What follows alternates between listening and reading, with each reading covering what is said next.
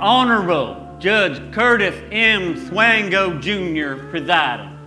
Your Honor, we'd like to call Mose Wright to the stand. You swear to tell the truth, the whole truth, and nothing but the truth, so help you God? I want you to point out Mr. Milam, if you see him here.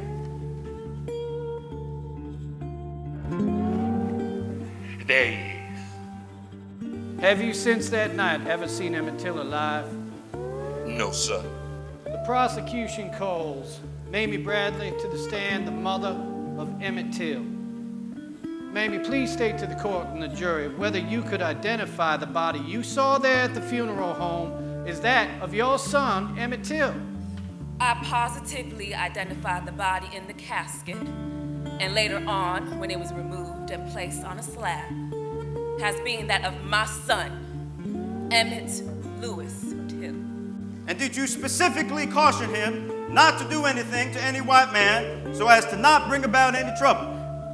I didn't specifically say about white women, but I said about white people, because living in Chicago, he might not know how to act, maybe. We'd like to call Mrs. Roy Bryant to the stand. This nigger man came in the store and stopped there at the candy case.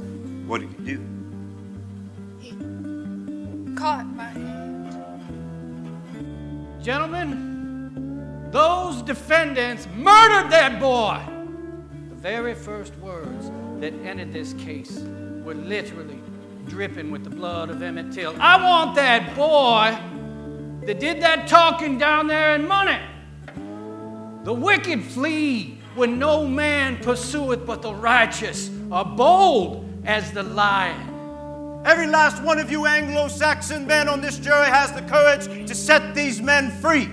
And when you go down to your lonely, silent tomb, to a place that knows no dreams, I want you to hold in the palm of your hand a record of service to God and your fellow man. And the only way that you can do that